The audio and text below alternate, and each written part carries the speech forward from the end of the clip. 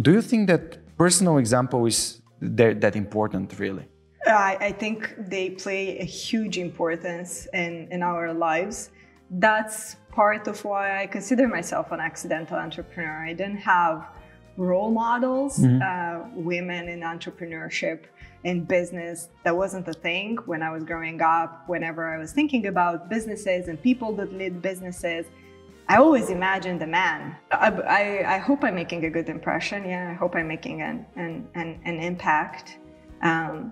That's definitely one of the drivers, and I try to get myself involved as much as possible in the community, help as many founders build businesses. Either, it doesn't really matter of the gender, but of course I do have a soft spot for females in business. Yeah, my mom is a hustler. That's what I call her, because she's not an entrepreneur. She's not running like formal traditional businesses, but she has all kinds of ventures on the side.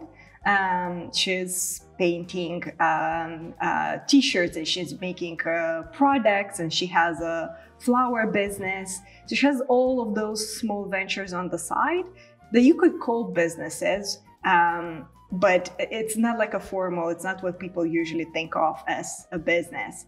And the fact that she has pushed us so much to participate in things, to build opportunities for ourselves. She moved us from the small village where we were born, where she was born and she lived her entire life, closer to the capital of Moldova, Chisinau, so we can get a better education. So I think that is a form of entrepreneurship. I think when I was younger, I participated in a lot of things. When I was super young, my mom enrolled me in a dancing school.